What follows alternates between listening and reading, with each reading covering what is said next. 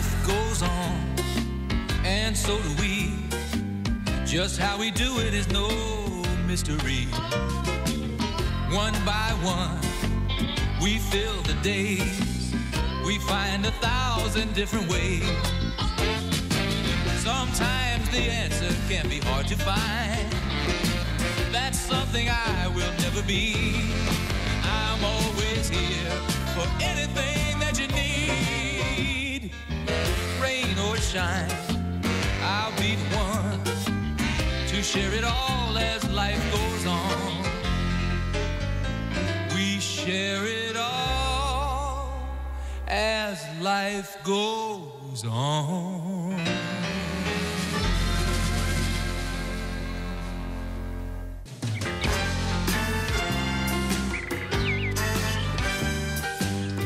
Breakfast is ready. Come and get it.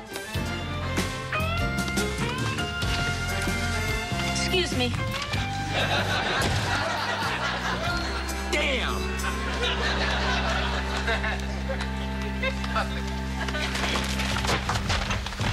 All right, Barbara, I was up half the night worried about you. You could have called. I'm sorry, I was working. Oh, what, they don't have phones at a shootout? Daddy, how many times are we going to have this conversation? Being a cop is as important to me as being a pediatrician is to you. Come on, Barbara, listen to me. I come home, I turn on the TV, and I hear cop shot at stakeout, details at 11. You have no idea what it's like to wait for the news to find out if my daughter is still alive. Daddy, don't be silly. I would call you if I got killed.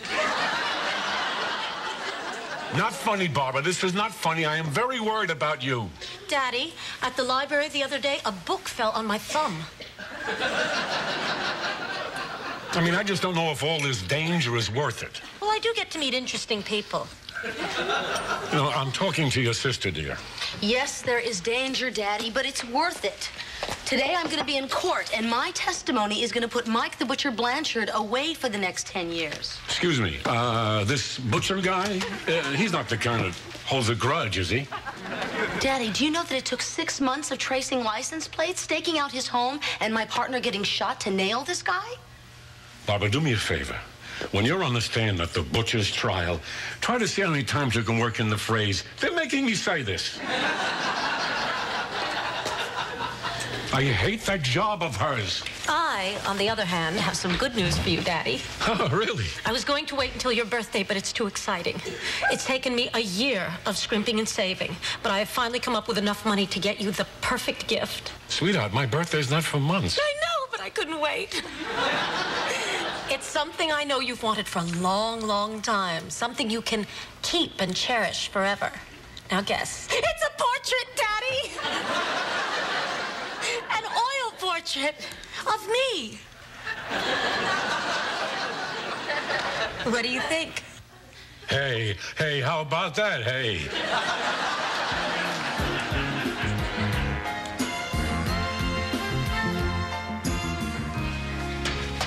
Okay, come on, Laverne, who's next? It's that neighbor of yours, Charlie Dietz. Here's his chart. You have a chart on Charlie? Heck, he even had a finger painting up on the wall till I figured out what it was.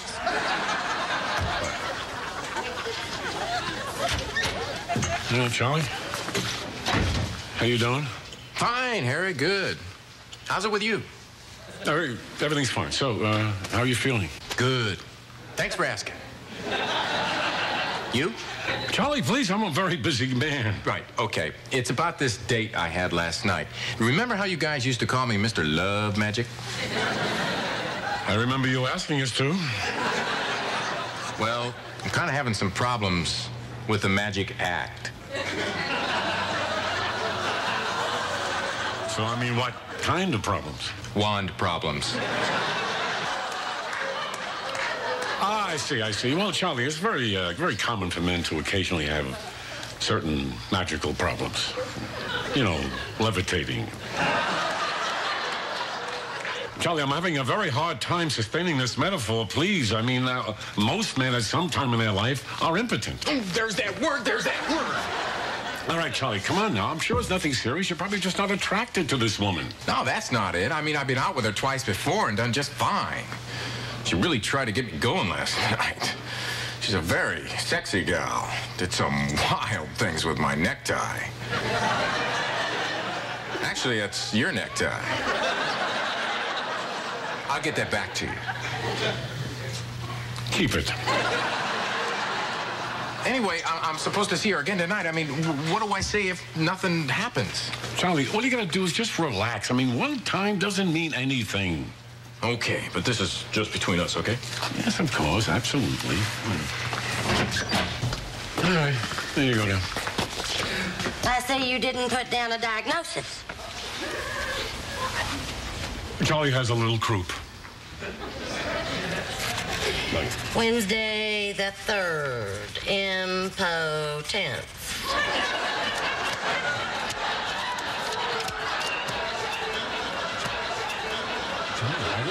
I didn't.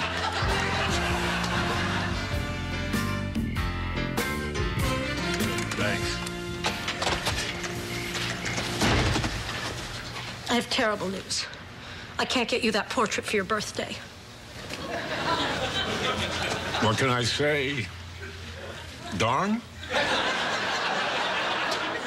I can't afford it anymore. I had a car accident on the way to the portrait studio. Honey, I'm sorry. Are you okay? Yes, I'm just mad at myself. I was practicing different poses on the way there. What I learned is when going into a turn, both hands should be on the wheel, not here. Well, I guess up until now, I've just been lucky. That accident's gonna eat up all the money I was saving for your portrait, Daddy. Honey, don't worry about it and don't waste your money. Come on, I have so many pictures of you. You don't want a portrait of me, Daddy? Want? I would love one, dear, but not because of this darn accident. I will just have to do without the portrait and I'll just make do with the real thing. Oh, no, Daddy. I will find some way to get the money. They wouldn't let me testify. What? The bailiff calls out my name, but before I'm halfway to the witness stand, the butcher's attorney pulls some fancy lawyer trick and tells me I won't be needed. That's terrible. What kind of a system protects a guy like this? He's a deranged, low-life, drug-dealing killer. You know, Barbara, it's usually polite to ask other people about their day, too. And they call this justice. It is so frustrating. It really makes me sick. That's Barbara. Me. Think a book fell on her.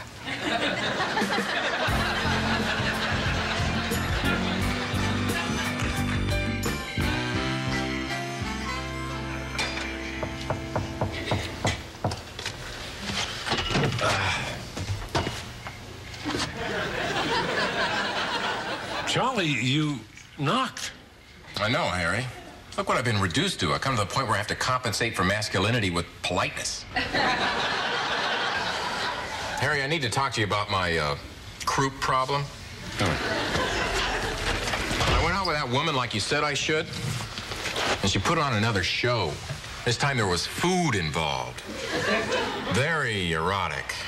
Hot fudge and aerosol cheese. She sounds really special. Yeah, but I sent her home confused, unsatisfied, and with a cracker stuck to her. Charlie, please. What am I going to do about this woman? She thinks I'm a poor excuse for a man. Oh, come on now. Nobody would think that. Those were her exact words. This is so humiliating. I mean, when you can't even bench press your own body weight, which, of course, is a problem I don't have. Well, gotta go. Yep, gonna chop down some redwoods.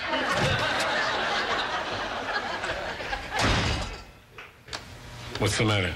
Mike the butcher got off. They dropped all the charges against him. You're kidding. Oh, and get this. They misspelled his name on the search warrant, so the judge declares all the evidence inadmissible. Daddy, do you believe this system? I spend 6 months tracking this guy down. My partner almost gets killed, and for what? To watch some creep smirk at me as he leaves the courtroom a free man? That is really rotten. Barbara, I don't know how you put up with that job of yours. I know I couldn't do it. Yeah, well, I can't either. Well, you sort of have to. No, I don't. I turned in my badge today, Daddy. I quit the force.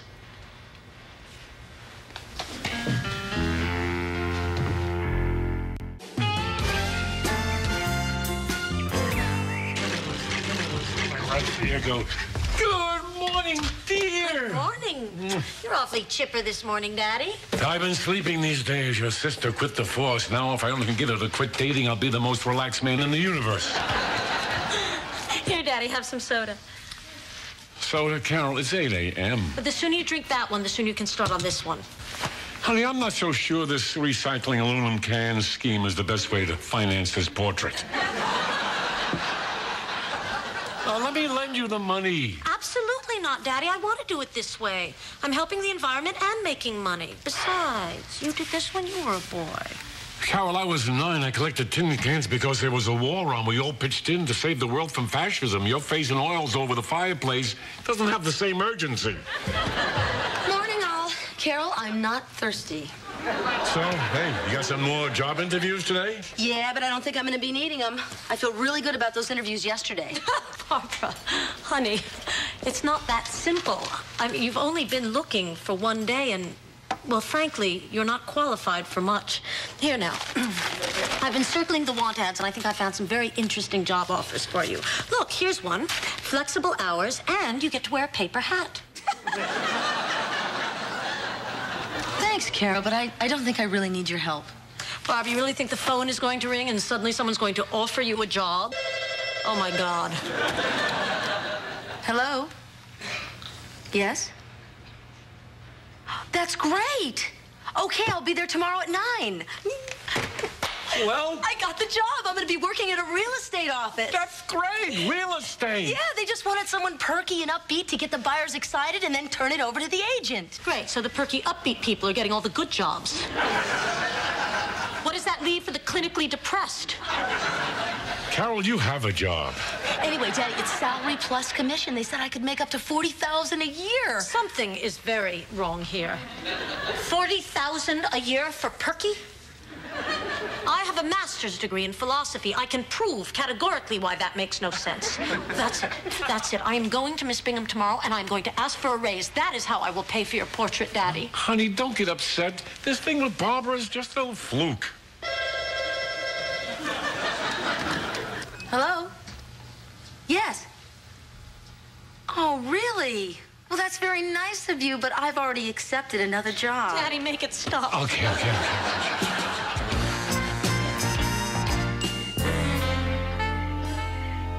Hi, my sweetheart. Hi. Miss Bingham turned down your raise. No, she approved it.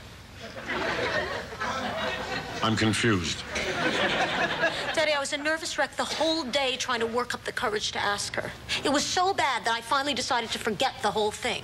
But then I walked into the ladies' room, and I looked at myself in the mirror, and I said, Carol Weston, you are a good and loyal and hard-working employee, and you deserve a raise. Good for you. Then you marched in and you told Miss Bingham. No, I didn't have to. As it turned out, she was in one of the stalls and said yes.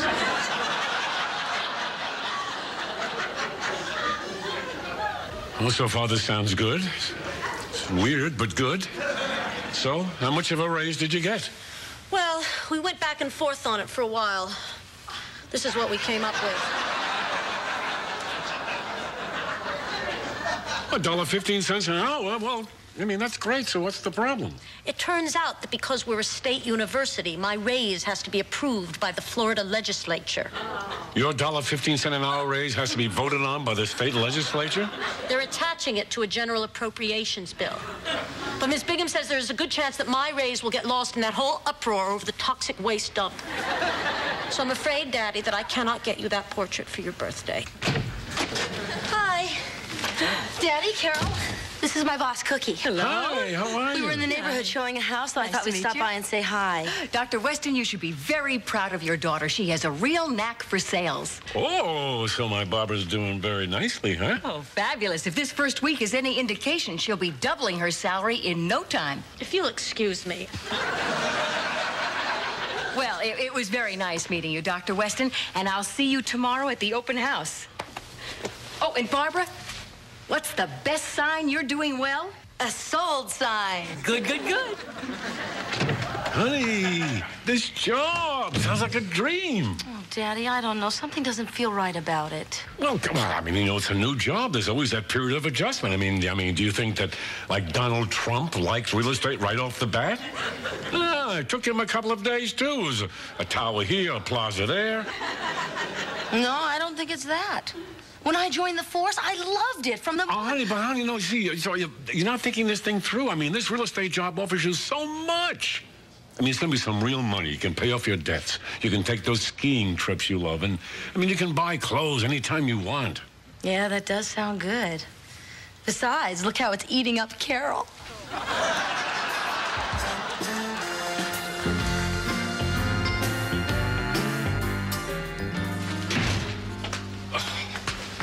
Oh, you. OU? That's what I get is OU. As I recall, it's OU who signs your checks every week. Oh, yeah. That's better. Oh, Laverne. I've got to talk to you about something before we get started here today. It's about Barbara and her new job. I don't think she's really very happy there. And when she tried to talk to me about it, I kind of cut her off and steered her in a different direction. I see. I mean, is there anything wrong with not wanting to see your daughter shot? No, I don't think so. Oh, no, okay, maybe I did push a little hard on the real estate job, but it's only because I have her best interest at heart, so the worst I'm guilty of is wanting the best for her. Nothing wrong with that. So I did do the right thing, right? I did. I definitely did do the right thing. Thanks, Laverne. I really appreciate having this little talk. You know, this reminds me of the time back home when old Tater Norton gave up his job at the dairy to make a living as a one-man band. He bought himself a big bass drum, a tuba, a washboard, a couple of cymbals, and a real fancy synthesizer. Now, what he neglected to take into account is he couldn't learn to play these instruments simply by eating sheet music. Laverne, what has this got to do with anything? Nothing. But as long as both of us are running off at the mouth, I figured at least one of us ought to be entertaining.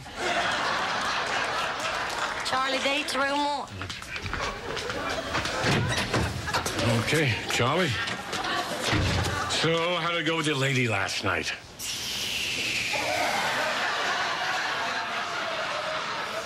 That's pretty clear.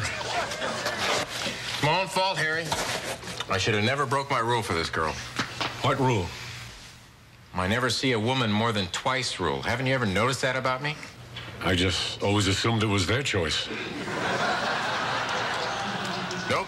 It's my rule. I broke it, and somehow I broke myself in the process. Wait a minute, Charlie, let's rewind here for a second.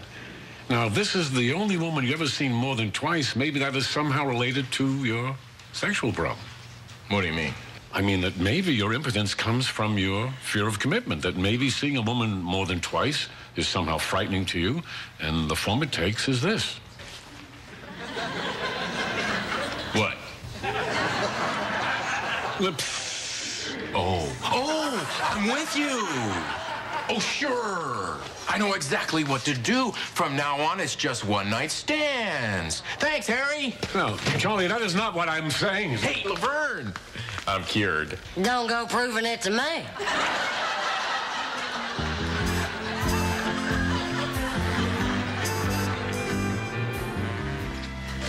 Right. 3 bedrooms and a view of the harbor. Well, think about it and let me know. Okay, bye. Forget it. It's my father. Daddy, what are you doing here? Well, I was having lunch in the neighborhood. I thought I'd drop over and see where it all happened. Hi, Dr. Weston. Your daughter just moved up another notch on the sales board. She replaced Andy. Ooh, I love this Barbara Weston #2. Another week, this Kevin's gonna be sulking like Andy over there. Daddy, I wish you wouldn't make such a big deal out of this. It's not like selling houses is that important. Honey, you're not just selling houses, you're selling homes. Think how important our home is to us. Hi.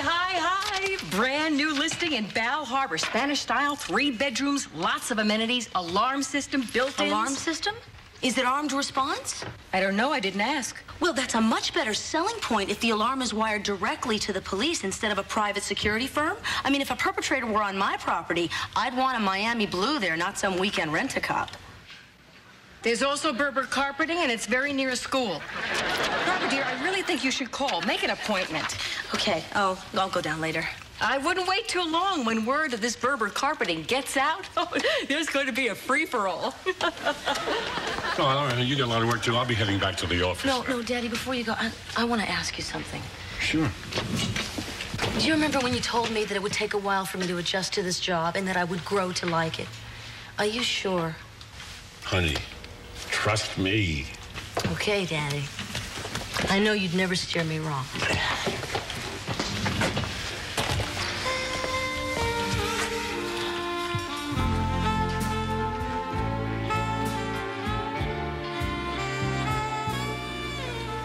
Barbara. Oh, honey, something's been eating away at me all day, and I just have to say this to you. What? Barbara, I think you, should go back to the police force. You? You're saying this? Daddy, what are you talking about? Baby, you cannot stay in that real estate job. Why not? Because it doesn't matter to you. Daddy, I had a job that mattered to me, and it tore me apart. That's because you care. Now, this real estate job will never hurt you, but it also will never, ever fulfill you. Listen to me.